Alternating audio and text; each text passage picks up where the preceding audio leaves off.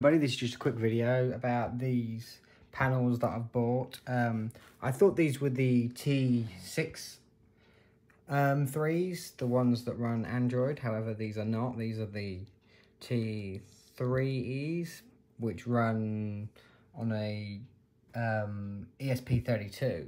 So this is just a quick bit of code that I've written on this. I'll show you upstairs how I'm formatting them to use OpenHASP, something like that. Anyway, so of course you've got the lights, just do the lights over there, just do the LED strip, blah blah blah. It uses MQTT. Currently we don't have it actually sending any data back to the device.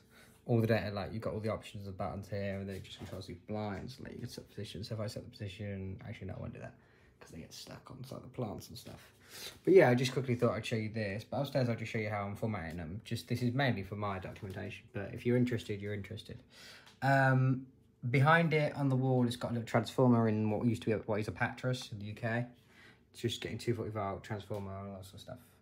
Okay, so this just quickly, this is the software it's running. It's running OpenHASP, whatever, you can read it. This is on GitHub. I'm just showing you on my phone. It's just, I can't be asked to screen share.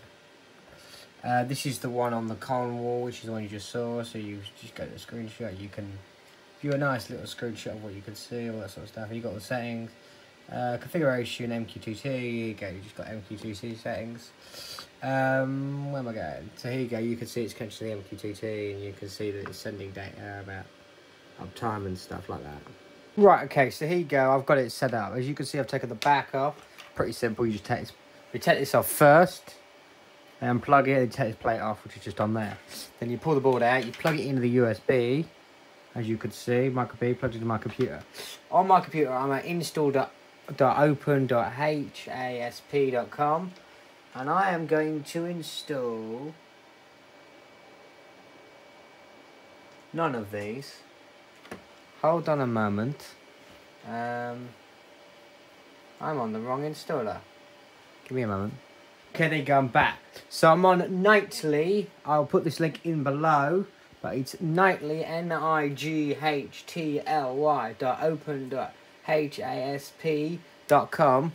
Now, when I've plugged it in, you'll see down here there's one for the GS T3E. You can just about see that. GS T3E version 2.3. So what I'm going to do down here is click install. But before I do that, I need my jumper wire between pins ground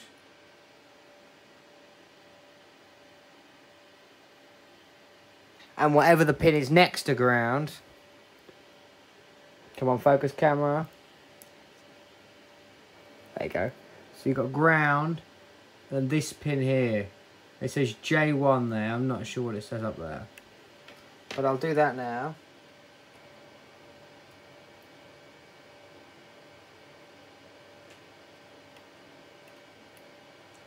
There you go. And now on here, on the web browser, I'm clicking install. I'm picking the serial port, and this will connect.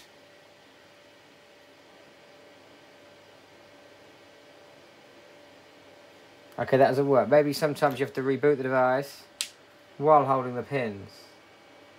Let's go back. Give it a minute, let's try it again.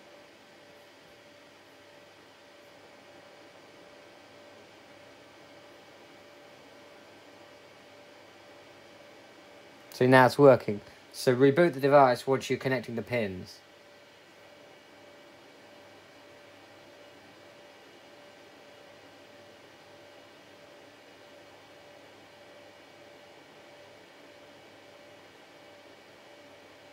It's wrapping up.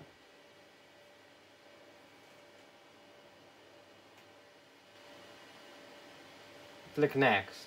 Done. Now you can disconnect your pins.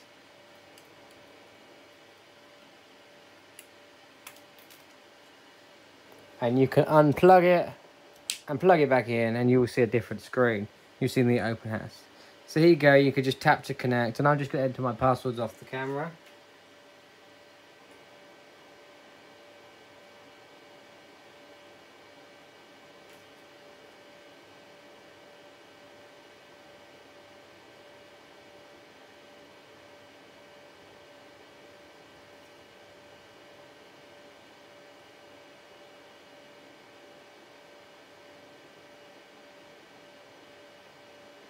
It's now rebooting, and it now has an IP address.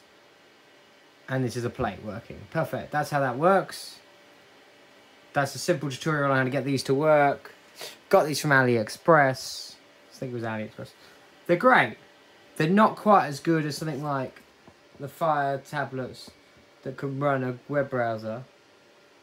It's got a full setup, but we'll get there. Can I get that in focus? There you go. This full setup. But overall, I'm pretty pleased with these. The lining doesn't look quite as bad in person. It looks really bad on the camera. I can see that. Looks okay in person.